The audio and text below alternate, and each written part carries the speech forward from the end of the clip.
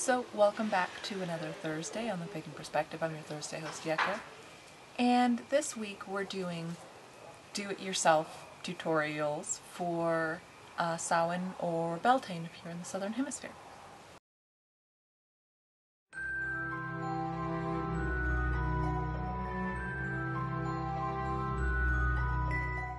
Before getting into the actual DIYs, I wanted to talk about a little bit about what this time of year is for us, or for me.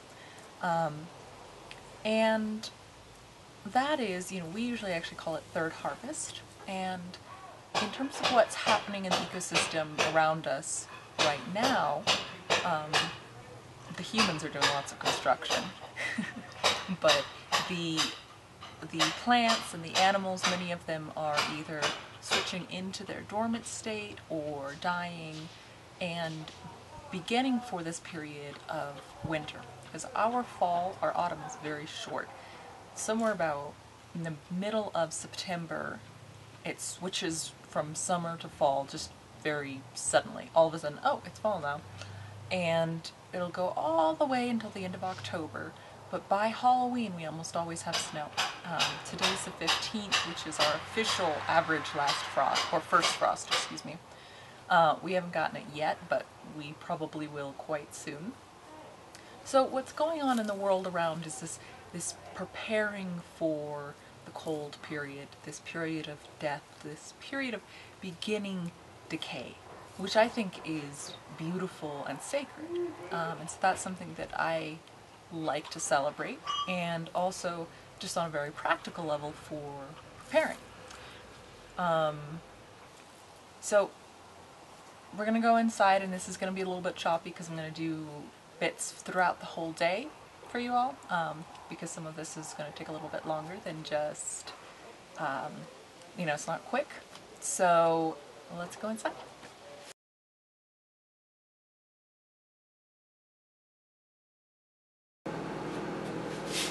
So I hope you can see my hands and they're in focus.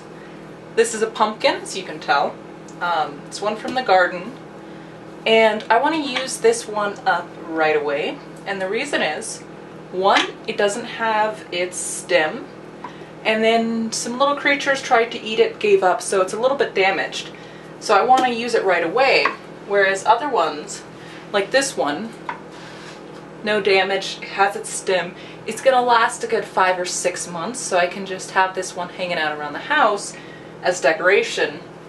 Whereas this one, I want to use up right away because of the damage. And I can look in, they didn't actually get to the flesh in here. Let's see, can you see that? I probably have to be back here. So, I'm going to cut it open. If I can find things to cut it open with.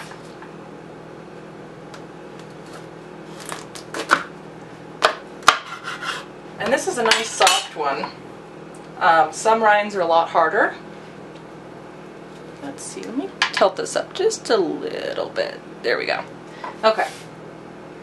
So this is different than like the jack-o'-lantern pumpkins. This is a pie pumpkin. So you can see it's got this thick flesh for eating, where your pie ones are going to have this really thin, hard flesh. So I want to save the seeds because this pumpkin did really well in the garden. So I'm going to keep him. So what I'm going to do is scoop that out. And let's see. I'm just going to scoop all of the center out, all the seeds, if you can see that. Which is kind of hard to do with the camera, facing the camera, so I trust that you guys will understand the process.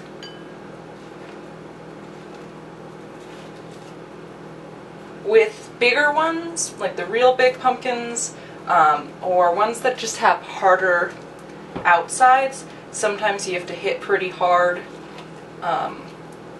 If it's a really big one, I'll actually just take it and throw it on the concrete or the ground.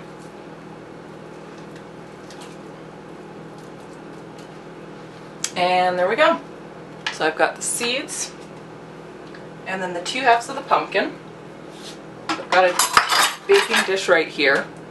I'm going to set them with the cut side down and fill a little bit of water up to about here. Can you see that? Yeah, you can see that. And then put it in the oven for 40 minutes or so at around 400 degrees. And then we'll be back when we're done. So here are the seeds cleaned off. This is about the extent to which I do it. Then I let them dry and store them in a paper bag until the spring. The reason that it needs to be paper and not a plastic bag is that these little guys actually are alive and still need to breathe. And depending on your climate, even here in such a dry climate, they tend to mold when you have them in the plastic. So it's good to go with paper. So I'll let these guys sit out for a couple days before putting them in a little envelope or something like that, a little brown paper bag. This is not all of them, this is only about half. I got bored and impatient cleaning them off and threw the rest to the birds. Some people, instead of saving them to plant, like to eat them. They roast them up with a little salt, pepper, and then enjoy eating them as snacks.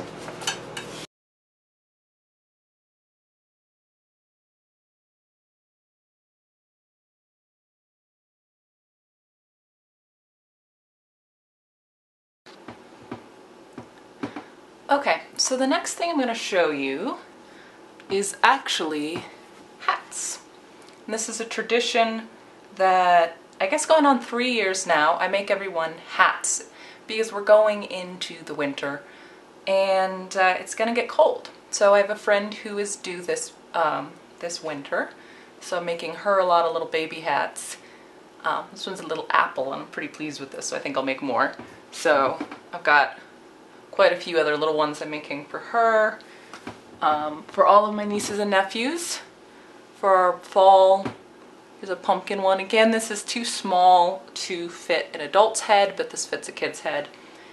And how I'm doing them is I'm doing them with the round knitting, which is super, super, super easy, and I love it. Like, I can do actual knitting. I've knit since a child, but this is just so relaxing, so simple. It's just, you don't have to worry about how tight your stitches are, anything like that. So it's a really wonderful, kind of zone out. We don't watch TV, but if I did watch TV, this would be something to do at the same time. But listening to audiobooks, my partner will be sitting playing video games in the evening, and I'll just be knitting away. Something like this takes about 15 minutes. A child size hat, which is what this one is, to make an adult hat, this would be the size of a loom that would be used. I'm missing a few pegs, so I just switch over. Really, really inexpensive. I think I got the set of these 3 plus a larger one, so 4 for not even 20 bucks, and I've used them over and over and over.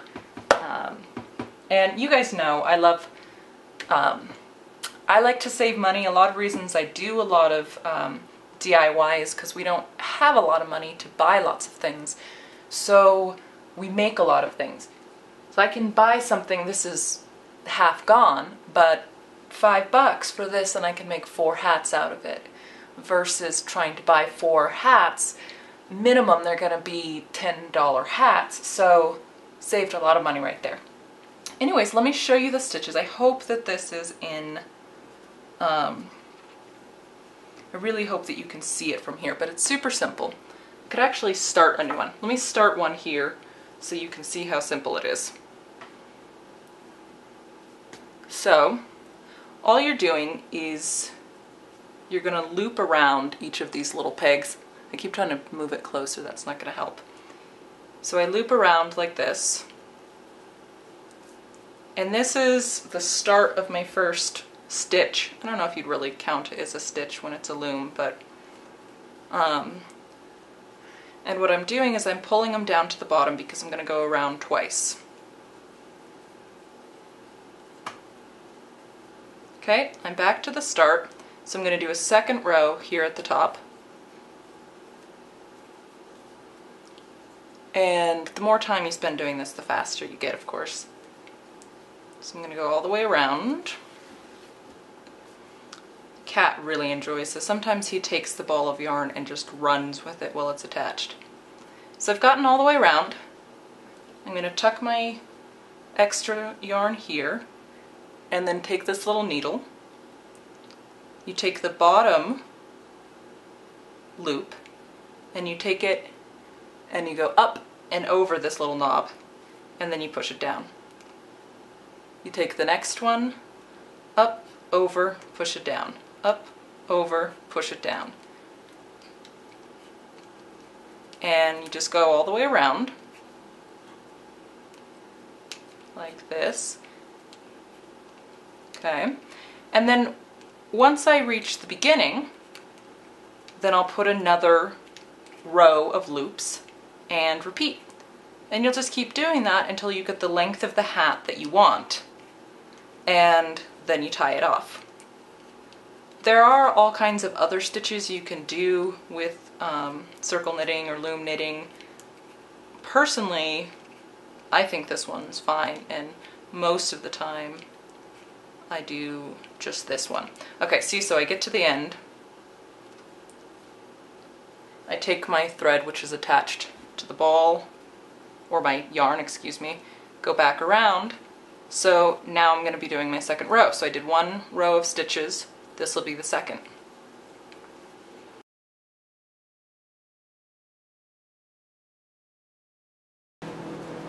Okay, so I have them cooked. You can see they're nice and soft.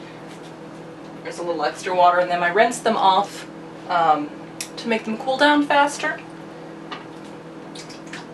So what I'm going to do now, I'm going to scoop out the insides, which are wonderful and soft, and fill my little jars. You could also do this with plastic, like a plastic bag or something. You'd want it to be a little cooler. I love these guys. They're little half pints, so they're 8 ounces, like a cup, and I use them for everything. I can get them locally for $9 for a dozen. So we make the cat's food and we put it in here. I make our own like nut butters, things like that. Put them in there. Things like this. Freeze it. I even pack lunches in here because they're really nice, and you can, you know, you gotta squish the stuff in there. But I usually am eating pretty nutrient-dense food, so I don't need large quantities of it. And then just like slip it in my bag or winter pocket, you know, the big coat pockets. So I'm going to fill these guys up, and I'm going to leave a little bit of extra room at the top because I will be freezing most of these, because this is more food. You know, we don't eat that much of it at once, and most recipes, this is a cup, right? So most recipes aren't calling for more than a cup. There we go. I'm going to let them cool a little bit more before putting the lids on. And be right back. Okay. So I don't actually usually bake with recipes, which means that most of the time it comes out great, and every now and then it comes out terrible. But let's see. I know you're supposed to start with all the dry ingredients first or something like that, but meh. So, some coconut flour,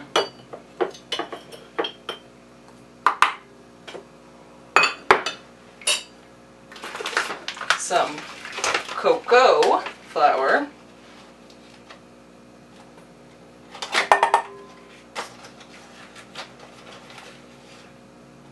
looks pretty good. Probably a large egg. These ones are from our neighbors. So I've got selections of sizes in here.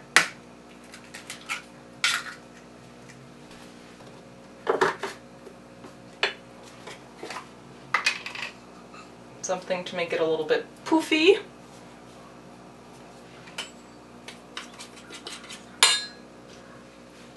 cream.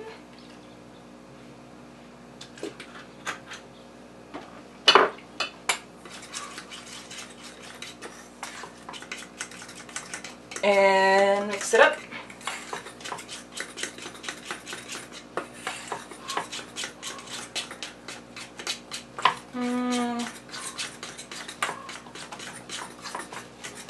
Doesn't feel wet enough, so more cream.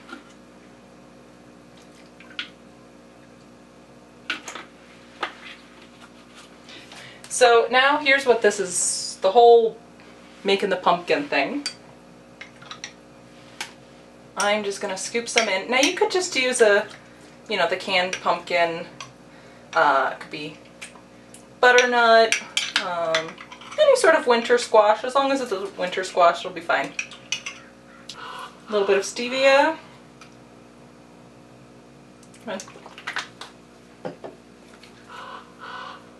A lot of cinnamon. A little nutmeg.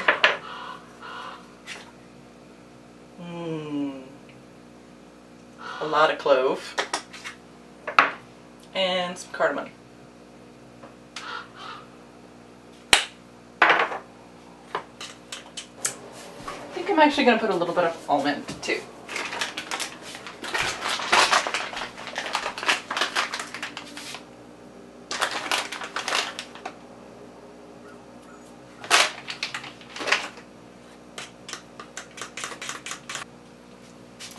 So I just got this recently and have been loving it.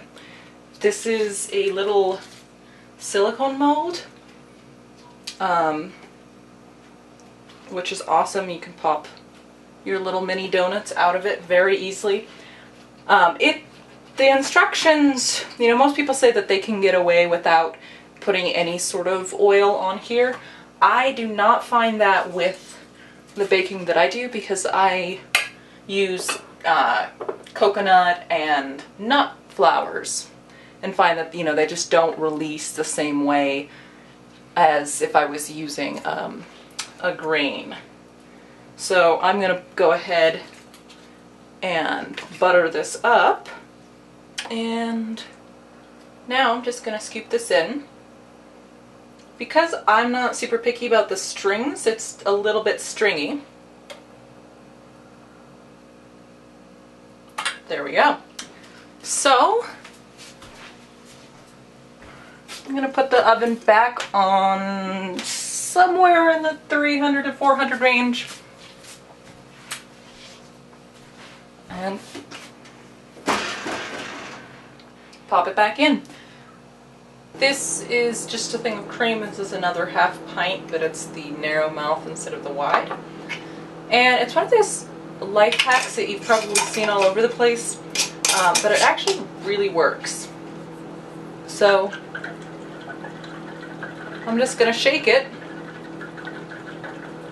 and I find that this shape works a little bit better than the shape. And I'll be right back when it's done. So it's done because all of a sudden it's not liquid anymore. It's just almost instantly.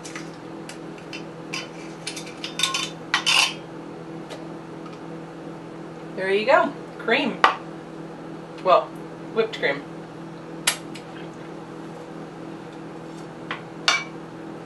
They turned out very cute.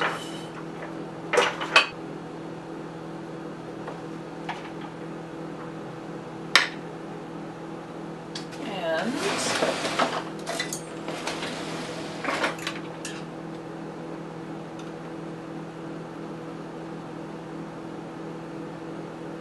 there we go.